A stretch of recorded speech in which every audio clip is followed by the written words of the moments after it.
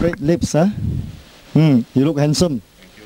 Anyway, what's your name? My name is Kelvin Ho. Mr. Kelvin Ho, what sort of problem that prompted you to come to this 4 days EQSP? I did not have any problem, but I was looking for some other forms of exercise that is less strenuous to the body. In other words, when you first come the time, you saw in my EQSP, a lot of people say they have very good result. So when you come the time, although you came, but were you a little bit skeptical? Very skeptical. That my purpose was to discover what is your chi synergy all about. Have you learned any other arts in the past? No, never.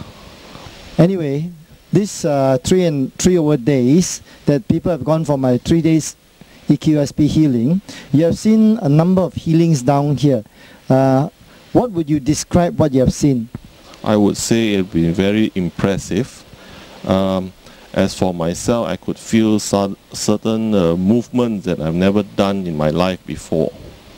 And I didn't realize there was even any muscles there.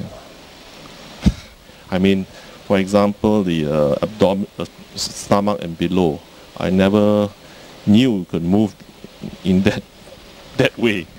And it came to a very interesting experience that I have. I have a hemorrhoid problem before, and my doctor tells me to practice the retraction of the anus muscle.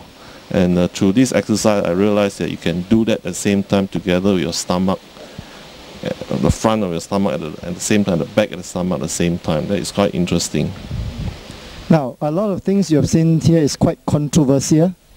Yes, I wouldn't say controversial. It's something to discover. I mean, in all our life experiences, there's always new things to discover. So today, this last 3-4 days has been a new discovery for me. Now, what you have seen, are you still skeptical now? I'm not skeptical now, except that I try to summarize what I have learned these 4 days. I can only summarize by saying a body in motion remains in motion. A body at still or standstill remains standstill. So this form of exercise will stimulate all the movement activities in our daily life.